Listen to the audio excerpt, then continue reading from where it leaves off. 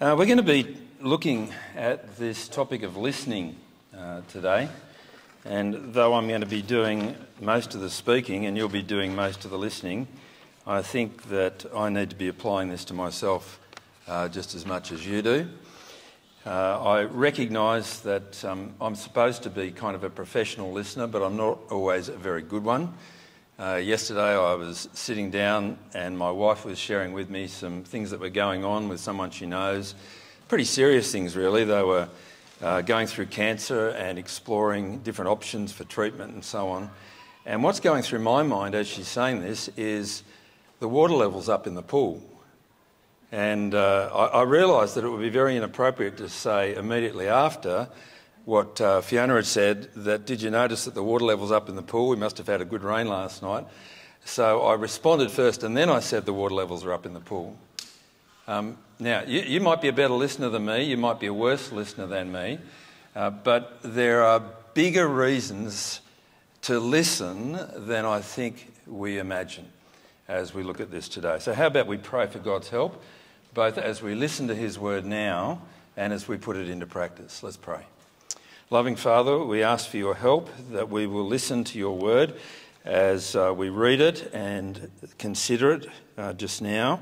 Please also help us to apply this as we go from here today. Help us to be better listeners. Help us to be deep listeners. Help us to listen with our heart as well as our mind. And we pray this in Jesus' name. Amen. Just want to explore with you first some of the poor ways that people can listen. And you'll probably recognise this in others if you don't recognise it in yourself. And that is sometimes when you're in conversation and you find that there's somebody talking, you can be lost in your own mind. They're saying words, but you're not really listening. You're thinking perhaps of other things that are going on. It's very easy to get distracted and not concentrate on the person who's listening. That's one form of poor listening. And of course, distraction, well, there are so many possibilities. It's interesting, isn't it, now, even looking around, if you go to a cafe or a restaurant, you can have two people there, they're sitting opposite each other, they're having a conversation, but they've both got their mobile phones going. And they're scrolling and they're doing things. And you think, well, it's hard enough to actually listen so that we are on the same page communicating. How much more difficult is it to listen and flick through Instagram or check Facebook or do your emailing? And yet I think we find ourselves like that, don't we? Maybe not as perhaps rudely as sitting down for a romantic dinner with our phones out, but we often get caught up doing other things at the time that we're intended to listen. If it's not the distraction, then I think probably one of the most common things that goes on in conversation is instead of listening to understand, we listen to reply. It's kind of like a game of tennis. And the pause is the opportunity. So if you really want somebody to listen, then you make sure that you take your breaths partway through a sentence, because you wouldn't want to stop at the end of a sentence, because that would give them the opportunity to say something and that might take it off in a completely different direction. Am I right? And often we see that those conversations are kind of like two people giving a lecture to each other in bits and pieces. So one speaks and then the other says, and it often works like this, that reminds me of. And instead of it being an engagement with what's just been said, it's an opportunity for you to deliver your piece of information. And sometimes it can even become a competition as to you think you've got problems. And so the four Yorkshiremen of Monty Python fame. Or if not seeking perhaps to rebound, it might be that, and I understand that this is the male problem, seeking to solve. That is, instead of listening to understand, we're listening to come up with a solution. And of course, as soon as a couple of words are said, the solution is very, very clear. And so we've just got to look for our opportunity to give the solution. And that's clearly what she wanted, right? No. Okay, I'm getting a few nods. Now, I don't think it's just couples that experience this, but there is a temptation often to seek to solve rather than to understand. Or it could be poor listening in the sense that you just get triggered by something that's been said and you go off on the tangent. You're running down the rabbit hole. Somebody says something about this and that, and it's not really what the conversation's about, but hey, that's more interesting to you than what the conversation was about. So you grab hold of that, you go down the rabbit hole, and the conversation gets taken all over the place. Well, maybe you recognise yourself in some of those poor forms of listening. I get 5 out of 5 at different times for these. But I've discovered something, and I'm indebted to this book here called Deep Listening. I've got a little picture of it there. Deep Listening, Impact Beyond Words by Oscar Trimboli. Now, Oscar Trimboli sounds to me like a mafia boss, but hopefully now you remember his name. He's written 2 books. One's called, I think, How to Listen, and it's a really big fat book and it costs about $20. He's written this little pocket book with hardly any words in it, and it's $35. Go figure. But if you don't want to pay money and you do want to tap into what this guy has to say, and it is really worthwhile, he's got a free podcast. So you can do whatever you do to get to your podcast and find information about listening from this guy. But there's a couple of things that he pointed out that I found very helpful. And one is what he calls the 125-400 rule. The 125-400 rule. That is, we speak at roughly 125 to 140 words per minute, but we listen at about 400 words a minute. That means that on average, you have the opportunity to spend 2/3 of the time when somebody's speaking thinking about something else. And what we often do is think about something else. We're already planning our response, or we know that we've got a little bit of time to text, or we're tuning into something else that's going on. But, he says, if you think about the fact that you don't need as much time to listen as the person takes to say, that is 3 times as much effort you can put into the process of listening. Now, that's a helpful perspective, I think, when you're having a conversation, to think, okay, let me just slow down and take on board what you're saying. Now, he talks about deep listening in this little book, and this is not just going to be a kind of a social explanation around listening. We will get to the Bible, but I think there's some things here that are quite helpful that I want to share with you. He identifies 5 aspects to deep listening, and they're worth recognising because I think they come into play as we go about reading the scriptures as well. And with what Emily was saying about different times and actually slowing yourself down enough to be willing to spend 4 times as long reflecting on what it is that you've been reading, it's the same sort of principle that's at work. So the first thing to do with deep listening is listening to yourself. That is, knowing that there's stuff going on in your mind. Even just being aware of that, I think, is a massive step forward. Because so many of us will just go into conversation not thinking about what we bring into that conversation, and often what we bring is a whole bunch of things that are going on in our world. It might be that, and this is something that's happened in our marriage, that I'll raise something just as Fiona's cooking the dinner or doing something else. And it just doesn't work to be focused at that time. And knowing ourselves and what's going on for ourselves and what we bring to conversation is quite important. Listening to the content, the particular words that are being said, the sentences, the argument, listening to all of that is significant. But so too is listening for the context. Context can help you to understand the significance of what's being said. Why is it being said here? How does it fit with things that have been said before? What's going on that might lead the person to be saying these things? Likewise, the 4th thing in terms of deeper listening, listening for the unsaid. What's not being said here? And that might give you opportunity to explore if you're the listener. Tell me more about it. I'm interested that you didn't actually mention anything about this. How do you feel on that? Just to be able to think about what isn't being said can often help you to understand what is being said. And lastly, and substantially, and this is the ultimate purpose in listening, is listening for the meaning. So thinking about what's going on for you, the content, the words, the context, what's not being said, that you might get to the meaning. Helpful little things, and I commend this book to you. But I also commend this book to you. This is called a Bible, and you can pick these up for free. If you haven't got one, then we've got one here tonight that we'd like to give you. So we'd be more than keen for you to take a Bible with you if you don't have one. Well, let me look with you at this passage that we're looking at. And there's a number of important things here about listening. Notice in verse 19, we'll pick it up there. He says, "My dear brothers and sisters, take note of this. Everyone should be quick to listen, slow to speak, and slow to become angry." Quick to listen, slow to speak, and slow to become angry.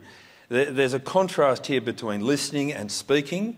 Maybe it's a little bit like what Grandma said, that is, God gave you 2 ears and 1 mouth, so you should speak half as much as you listen. But keep in mind that James is writing a letter.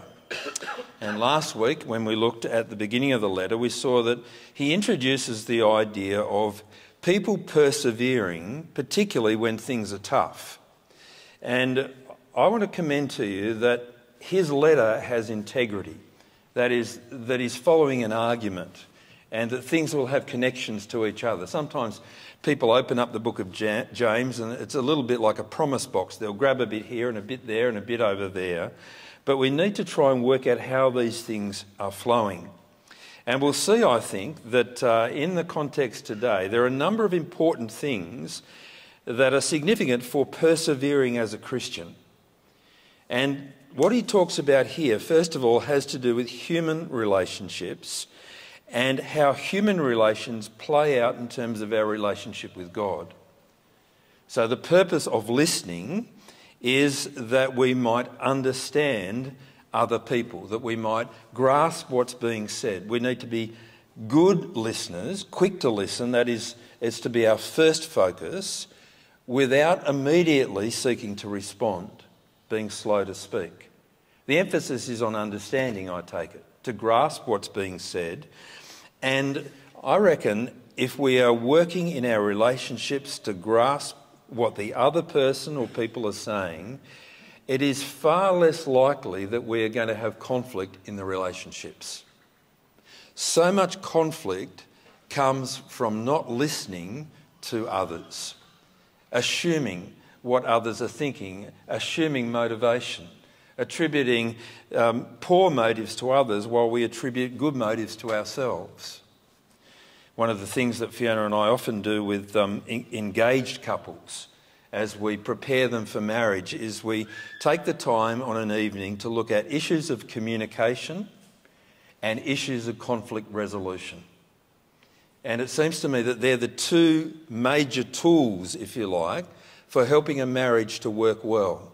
You've got to be able to communicate, and as we talk about communicating, one of the phrases that gets used again and again is active listening. Active listening has to do with slowing down and responding to the other person in such a way that they understand that they've been heard. Not only heard, but understood. Because so often they're going like this. And if a person is understood, then they're less likely to get angry. And if a person is less likely to get angry, then the relationship will be strengthened. And so, brothers and sisters, take note of this. Everyone should be quick to listen, slow to speak, and slow to become angry. It's going to lead to better relationships. But that's not James' argument. It's true, but he says this is the reason, because human anger does not produce the righteousness that God desires. James has a deeper reason for us to be good listeners and not to get angry quickly. It's so that we might live lives that are pleasing to God, so that we might display righteousness in the way that we live. And that will, in turn, create good relationships. That will help us to work through conflicts. That'll help things not to blow up and escalate and get out of control. That will work together with pleasing God on the one hand and building relationship on the other hand. And so he continues, verse 21, therefore get rid of all moral filth and the evil that is so prevalent, and humbly accept the word planted in you, which can save you. So the purpose here of listening, it's not just listening to understand, it's listening to change, to live God's way, to turn aside from the ways of the world, the moral filth and the evil that's so prevalent, and to listen to God's word and to put God's word into practice.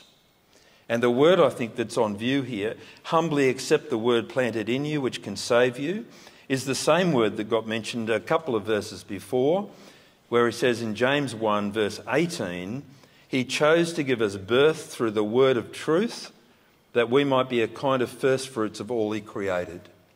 See, the thing about God's word is that it's a word of life. It's a word of truth. It's a gospel word. It's good news. It's a word that brings salvation to people. It's a word that communicates the truth about Jesus, and in coming to Jesus recognises that we are sinful, but our sins are forgiven. And as we look to Jesus and his death and his resurrection, then there is hope for eternity and there's hope of a transformed life now. So listening to God's word helps us to find salvation in Christ. Listening to God's word helps us to be transformed, to be more like Jesus in this life. And that will flow out into better relationships with people, less conflict with people, and so on. Well, then how are we to listen? Well, it's very active here. Look at verse 22. Do not merely listen to the word and so deceive yourselves. Do what it says. Anyone who listens to the word but does not do what it says is like someone who looks at his face in a mirror and after looking at himself goes away and immediately forgets what he looks like. But whoever looks intently into the perfect law that gives freedom and continues to do it, not forgetting what they've heard but doing it, they will be blessed in what they do. Now there's a lot in these few verses, and I just want us to look quite closely at what's being said. Do not merely listen to the word and so deceive yourselves. Do what it says. Now it's God's word that's on view. God's word is spoken for a purpose, that we might do it, that we might respond. It's not there just for our intellectual fascination. It's not just there so that we can read it and go, oh, that's interesting. That's quite good. I haven't read anything that good for a while. No, it's not for that purpose. It's so that we might do what it says. Do what it says. That's active listening. It's listening for a reason. Now, the image that's used here is really quite a funny one in a way. The picture of someone listening to the word but not doing what it says is like someone who looks at his face in a mirror and after looking at himself goes away and immediately forgets what he looks like. What is the purpose of looking in the mirror? I don't know. So you look tidy? Now, I looked in the mirror this afternoon as I went into my bathroom, and I looked intently into the mirror, and I thought, Macca, your beard is getting very scruffy. It was getting kind of, like woolly around the edges here, like sticking out. And I was so tempted to do nothing about it, but I didn't, for your sakes. I trimmed it. I got out my clippers and I trimmed it. Put on the number 3 and trimmed it that way and this way and that way and this way, and got in the shower and shaved off the head as well and then trimmed around the edges. And then I looked back at the mirror again and I had done what I should do, having looked at the mirror. That's how we are to approach the Word of God. Do not merely listen to the Word and so deceive yourselves. Do what it says. Now, why is it saying listen to the word? I think we need to not overreach on this. I believe it's saying listen to the word rather than read the word, because this is well before Gutenberg had invented the printing press. Quite simply, if you're a first century Christian, you would have spent most of your time listening to the word, not reading the word. In a gathering, some people would read out the word. You may be privileged enough to go up and have a look later at what was read and read it for yourself. But for the most part, it was spoken to the group, and you needed to listen even more intently because you were potentially only hearing it the once and responding, putting it into practice. Now, if that's what's going on there, how much more ought be expected of us who can listen to it? And I often listen to David Suchet reading it. I can read it in multiple translations. I can go back and read it again and listen again and read it again and listen again and read it again. How much more important is it that I put what I read, what I hear, what I learn into practice? That's the intent for transformation. We see here also in verse 25 that the Word of God is described as the perfect law that gives freedom. It's interesting, James uses the language of law a couple of times, but he's not, I take it, simply talking about the Old Testament law. I'll give you a couple of examples of it. In James chapter 2 and verse 8, he says this: if you keep the royal law found in Scripture, and then he quotes, love your neighbour as yourself, you are doing right. Or down in verse 12, speak and act as those who are going to be judged by the law that gives freedom. I don't think it's talking simply about the Old Testament law. I think in the context, it's one of those Word of God words that's being used of the gospel message and the Word of God that surrounds that. Yes, it applies to the Old Testament. Yes, it applies to the New. Well, how are we to read? Well, verse 25 is, I think, a good little introduction to this. Clearly, James hadn't cottoned onto soap yet, because it sounds a little bit like it. It says there, but whoever looks intently into the perfect law that gives freedom and continues in it, not forgetting what they've heard, but doing it, they will be blessed in what they do. Just think of the logic in this verse. First thing, whoever looks intently into the perfect law that gives freedom. This isn't a cursory read. Right? This is a slow down and look. Look carefully. Read it over. Read it again. Read it with a highlight pen. Read it with a notebook. Read it putting notes in the column here. Remember what it is that you're reading. Take time with it. Look intently into the perfect law that gives freedom. Secondly, and continues to do it. It's not sufficient just to read it once, but keep listening, keep reading, keep exploring. Maybe make a pattern of daily getting into the Word of God. Follow a plan. Read through James. Read through the Old Testament. Read the Bible in a year. Look closely at the book of Colossians. Whatever it might be, look intently into it and keep doing it. Not forgetting what they've heard. So how do we keep remembering it? Well, memory verses are a good way to remember Scripture. It might be that you write out a verse and you try and remember that. Talking to somebody else about what you're reading is another good way to remember. Being in a SALT group and exploring it together and sharing different ideas helps to consolidate that. Looking at a sermon that's on a passage and a SALT group that's on a passage and reading that same passage for yourself. Well, that's 3 different ways of looking at these verses so that you might understand and follow this through. Not forgetting what you've heard, but the best way to not forget is but doing it. There's the purpose.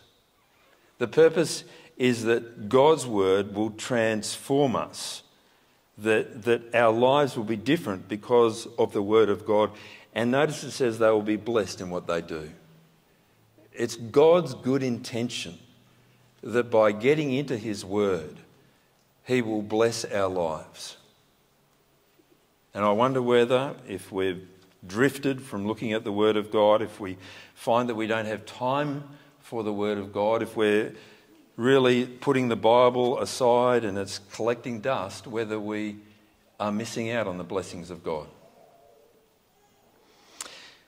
Well, let me wrap up and tie some of these things together, putting God's word into practice. I think there are, whilst it's not the main thrust of this passage, I think there are some good tips in verse 19 for how we treat one another. That is, we ought to be people who are good listeners. We are quick to listen and we're slow to speak.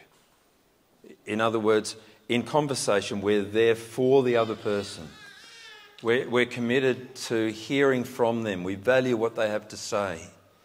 We want to understand it better, so we become active in our listening. We explore and we try, and with God's help we succeed in not being distracted, in not looking to rebound, in not seeking to solve quickly, but to understand, to communicate, to love.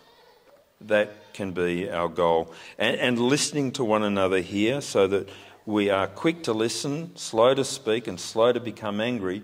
Also so that we live the life that God desires that we live.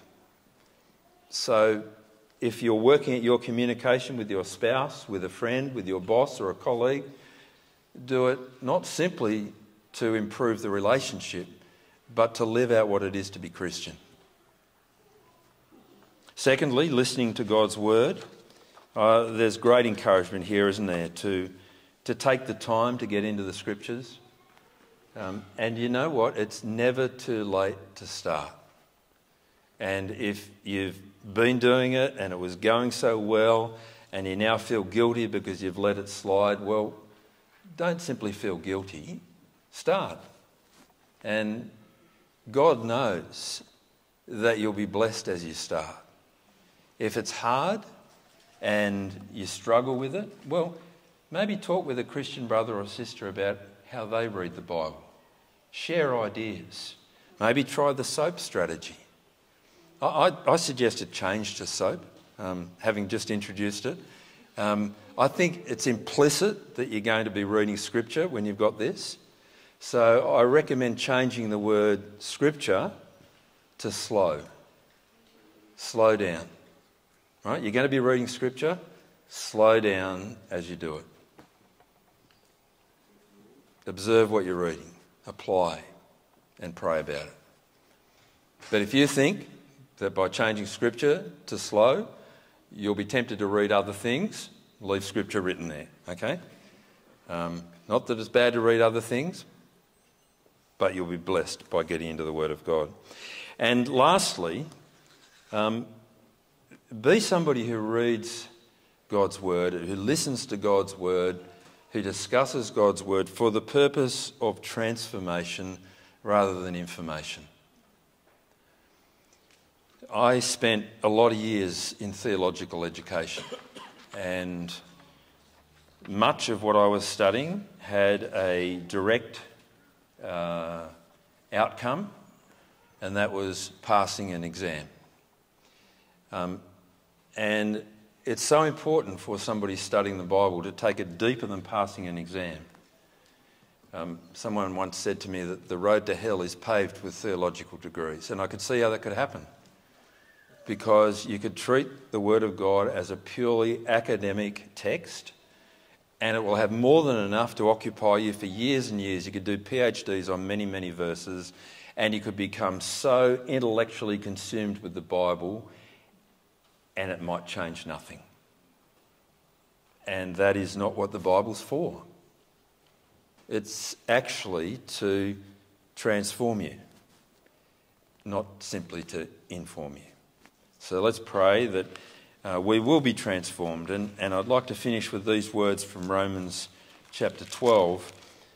And it's a part of Scripture that many of us memorised a few years ago. In fact, one of us memorised the whole of Romans 12 and put it on video, and it was a great encouragement to listen to that. We listened to some raps. We listened to someone doing it to, I think it was Advance Australia Fair. We had various other memory aids, but the key thing about Romans 12 is that it be put into practice. And I'll finish with these words. Therefore, I urge you, brothers and sisters, in view of God's mercy, to offer your bodies as a living sacrifice, holy and pleasing to God. This is your true and proper worship. Do not conform to the pattern of this world, but be transformed by the renewing of your mind. Then you'll be able to test and approve what God's will is, his good, pleasing and perfect will. Let's pray that God will transform us to become more and more like Jesus as we read his word. Let's pray now. Our loving Father, we thank you for your word. We thank you for the privilege of not only hearing it, but having it bound in a book that we can read. We thank you for the faithful men and women who've translated the scriptures and handed them down year after year, century after century. We thank you for the introduction of the printing press and of the internet that have just opened up the exposure to the scriptures. We thank you for good, faithful, modern translations that make it available to men, women and children in so many languages around this world. And we ask your forgiveness for having a low view of your word, for parking it at the side, for not reading it so that you read us and change us. And so we just pray for one another now that we will be people who listen well, who listen to be changed.